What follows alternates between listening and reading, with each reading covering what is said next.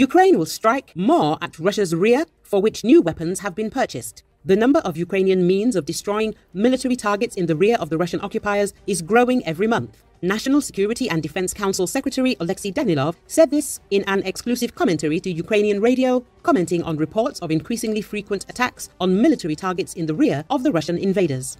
I can say that the number of these munitions, which are extremely important, is increasing every month, assured the Secretary of the National Security and Defense Council of Ukraine. Speaking about what was used in the strike, he emphasized that these are our developments, our components. As reported, on the night of February the 1st, soldiers of the Group 13 Special Unit of the Defense Intelligence of Ukraine destroyed the Ivanivets missile boat of the Russian Black Sea Fleet. On January the 31st, at least 3 enemy aircraft and personnel were hit at the Belbek airfield in the temporarily occupied Crimea during an attack by the defense forces. The number of attacks on the aggressor's territory has increased, and they have become more accurate and of higher quality.